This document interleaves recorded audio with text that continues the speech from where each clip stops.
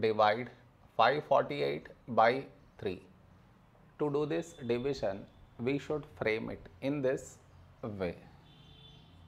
548 here, 3 here. This is your step 1.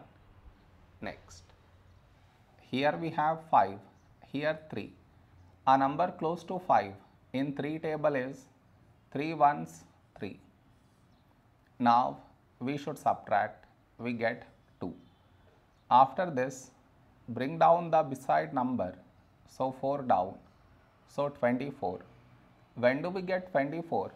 In 3 table, 3 eights 24.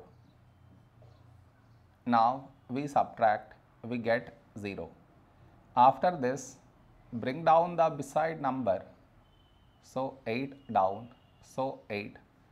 A number close to 8 in 3 table is 3 twos 6. Now we subtract, we get 2. No more numbers to bring it down, so we stop here.